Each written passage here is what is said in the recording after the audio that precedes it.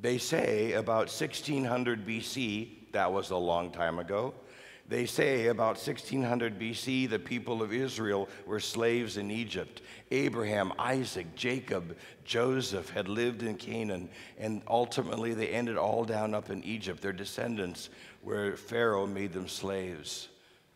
For 400 years, they did the work of Pharaoh, building big temples and maybe even a few pyramids.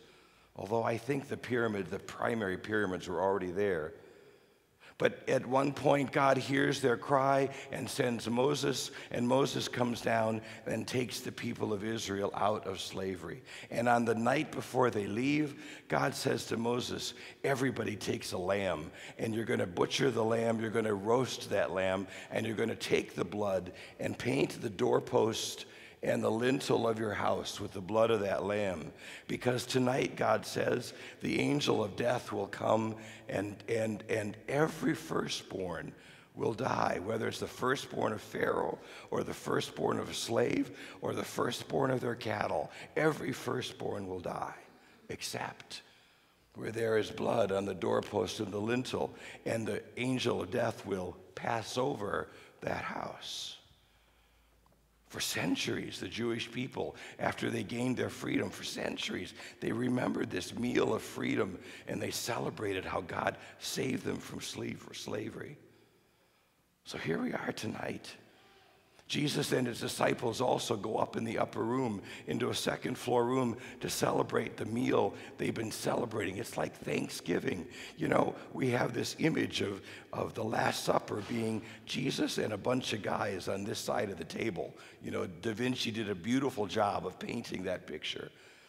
But Passover is like Thanksgiving or Christmas. The whole family is gathered. Kids are running around, and everybody is eating, and it's an awesome, joyous time. At some point in that meal, though, Jesus gets up and washes the disciples' feet. At some point in the meal, Jesus says, okay, if you want an elevator speech of what it means to be Christian, if you want to know just a little bit that's really at the key of who we are, it's this: be a servant. Love others to the point that you wash their feet, even those feet that are dirty or gnarled or in pain. Wash their feet.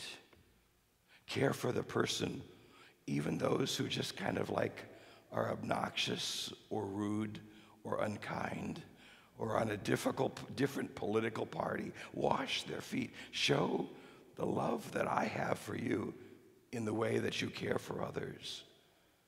Be a servant. I confess to you, my brothers and sisters, that sometimes I'm all right with that. Sometimes I'm not. And my guess is, well, it's more than a guess, sometimes your servanthood is pretty good, and sometimes it's not. Fair? But here's the key. Jesus says, no matter what, I haven't let go. No matter what, I have not stopped serving.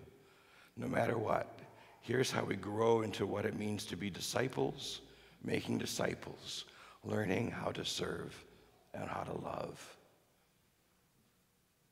And then, now remember, it's Thursday, so we know we're on this side of the story. We know what's going to happen next. But then Jesus takes the bread at the Passover, and he breaks it and he blesses it and says, this is my body. He identifies his crucified and risen body with the bread.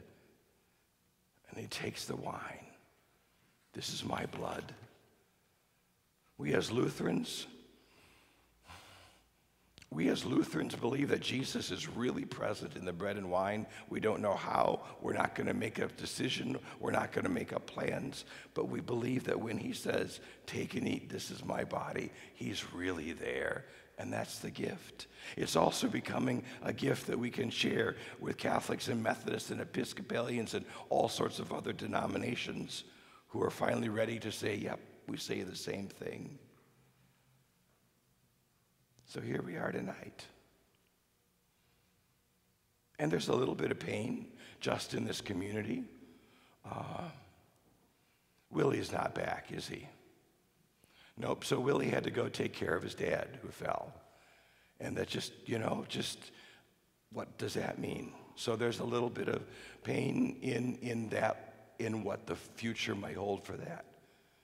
We also come, Ava's going to receive First Communion, and our awesome great-grandmother, Mary Vessel, was placed in God's care and keeping today. And so whereas that's really good for Mary, it's also a loss in our community, right? But it's also how God's hands just continue to wrap around us, how God's hands take all the stuff of the world and grant us mercy and hope and peace and the circle of life that continues on. God always serves us with grace. St. Paul in the book of Philippians said, this is who Jesus was. He emptied himself, taking the form of a slave, being born in human likeness, and being found in human form, he humbled himself, even to the point of death on the cross. So when we are here tonight, we focus on the Lord whose life and whose giving and whose grace and whose servanthood went all the way to his death, so that he could show us how much God loves us, and so that we also can serve. Part of the takeaway I have for tonight in the foot washing is the down and dirty goodness of serving. Several of you have been to Honduras. When I was in Honduras this last time with Darla and crew, we were able to feed the hungry and clothe those who didn't have enough and bring fresh water to those who had filthy water. And it was a step in the servanthood. But as important as that was, we don't only have to go there, right? In our own families, in our own homes, in this community, up across the tracks in downtown Toledo, wherever there are people, we're called to serve. And then tonight also, we get to share in this little bit of bread and in this little bit of wine where Christ says he is present. And in this little bit of bread and little bit of wine, we know that we get to physically taste the grace of God's presence. In this little bit of bread and wine, I am forgiven. I know that forgiveness.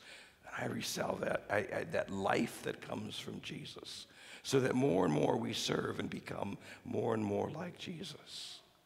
In this little bit of bread and wine, we get to commune with those of us in these pews, in this Bethlehem wall. We get to commune with this community.